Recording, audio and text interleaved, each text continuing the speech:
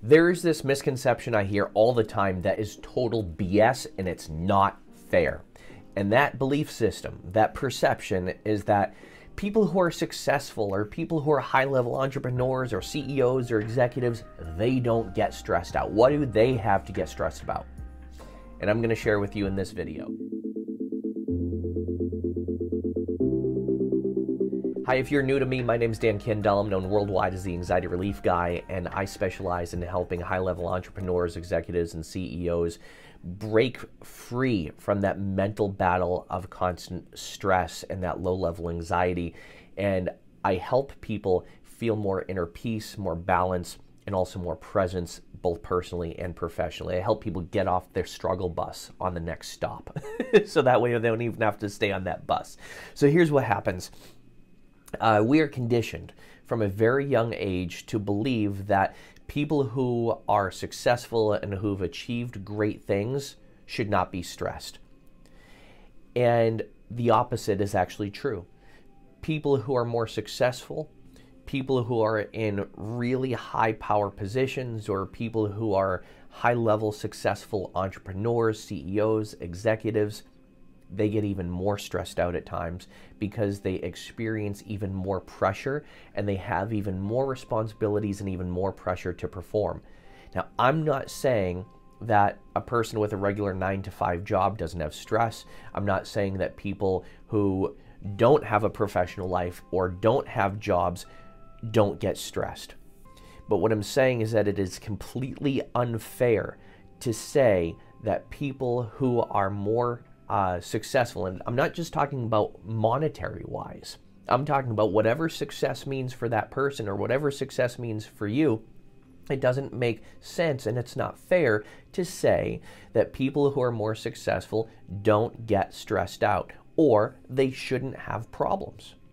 They have problems, they just have different problems. In fact, oftentimes what some people would consider challenges, when those small challenges happen for an entrepreneur or for an executive or for a CEO, guess what?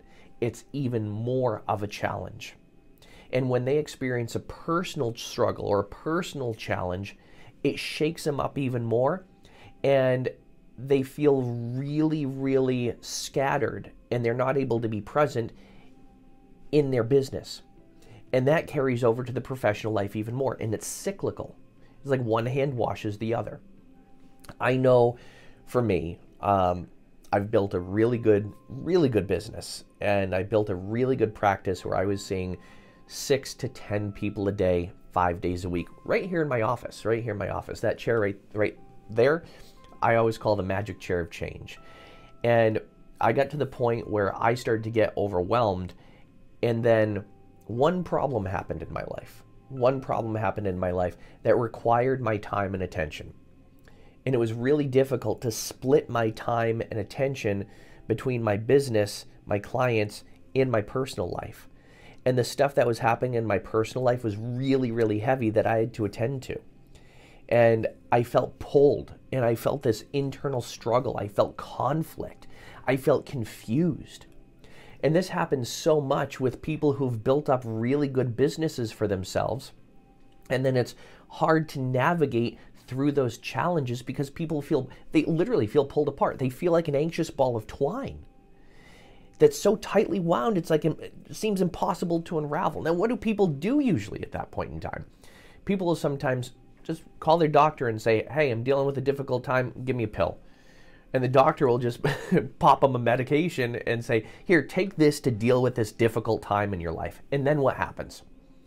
Their mind and their body, it gets used to that medication. And then when that difficult time is over, many people feel like they can't come off those medications because their mind and body has gotten used to them. What's another thing that happens?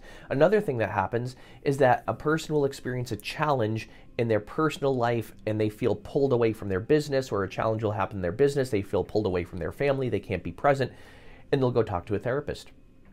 And now, I love therapy. I am a big fan of therapy, depending on how therapy is working for that person, depending on the methods of therapy. I'm right now in pursuit of my PhD in psychology, so I see all different aspects of it.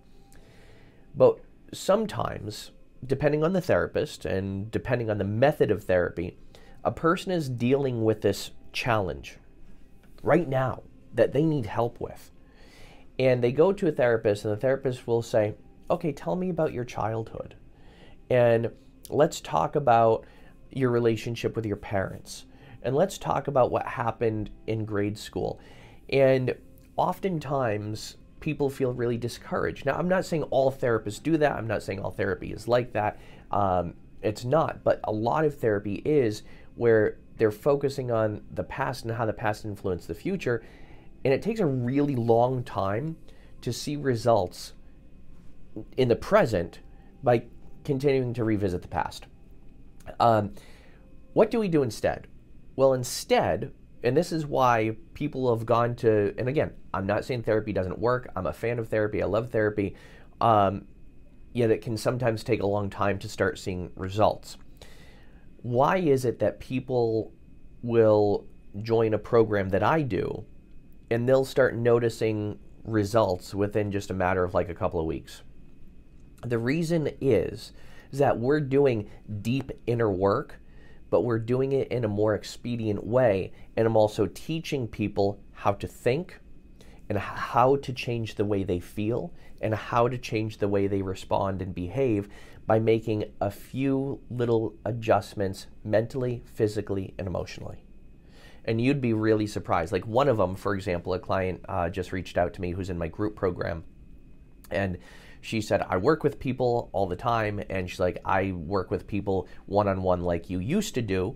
And she said, when I work with like 6 or 8 people a day, I just feel charged up, but not in a good way. And what's a way that I can just like unwind? And what I did is I taught her a way to condition herself that when she walks out of her office, she holds on to the door frame of her office, she closes her eyes, and she just counts backwards slowly from 10 down to 1. She imagines a giant shower drain beneath her feet and all the energy from the day draining out of her and down the shower drain. Guess what? That works because we've conditioned that response. And it can sometimes take weeks to condition a response. But when you use subconscious techniques, you can condition a response in literally just a couple of minutes.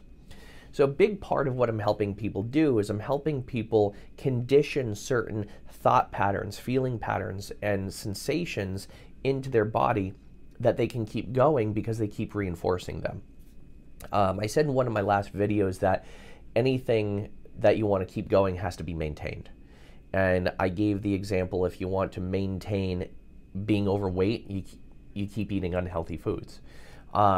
If you want to maintain feeling miserable, you keep thinking miserable thoughts, and you keep hanging around with miserable people, and you keep doing miserable things. And for example, one of those things is like the news and the media, because the news and the media found out that it gets more views if they talk about problems, if they talk about negative things. Very rarely will you see anything positive on news stations. Now, I'm not here to get into any political debate or argument. If that's your intention after hearing me say that, go somewhere else. Go focus on that. My purpose in sharing that with you is what happens oftentimes is people who feel more aggravated, people who feel frustrated, who feel angry, they keep themselves maintained in this confinement of things that are going to make them angry, of things that are going to make them emotional, things that are going to make them sad. Perfect example.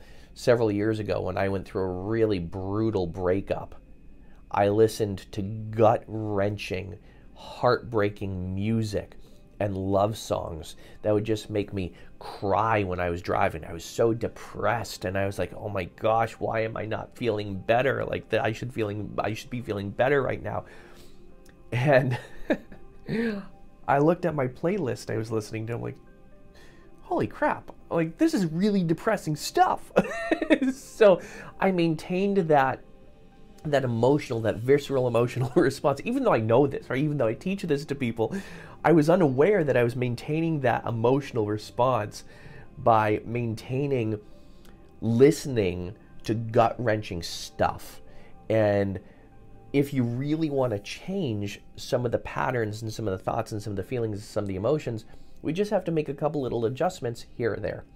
And a realization that really helps people shift is that you are actually in control of how you feel.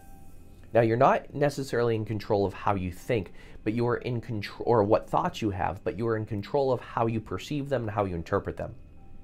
People who produce at a higher level, people who are really high achievers, they have a lot of the same struggles that everybody else has.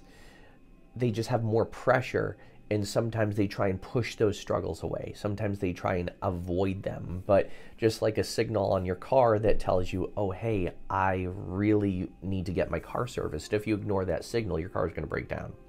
And the same thing is true. When we start ignoring our emotions, when we start pushing back our feelings, they're telling us like danger, danger, danger, oftentimes we will have a mental breakdown. So with that said, if you want to prevent a mental breakdown, if you want to have more breakthroughs instead of breakdowns, I highly recommend you reach out, because this is something that I can help you with very, very quickly in the form of usually about 6 to 8 weeks. The great thing is the people who go through my program, they find it so useful that they also find benefit in continuing with the program in some way. So we do have some maintenance programs as well for you too. If you need help making more breakthroughs instead of having breakdowns, reach out to my team. Their calendar should be right below. As always, be well, do good, be true to who you are, and happy healing. Thanks for joining me on the Anxiety Relief Revolution. Make sure you follow me on TikTok at Anxiety Relief Guy and on Instagram at Dan Candell. If you watch this on YouTube, make sure you subscribe, comment, and hit that like button. If you're listening to this on your favorite podcast app, make sure you subscribe and leave a 5-star review. It helps me help you and help more people. And as always, be well, do good, and be true to who you are.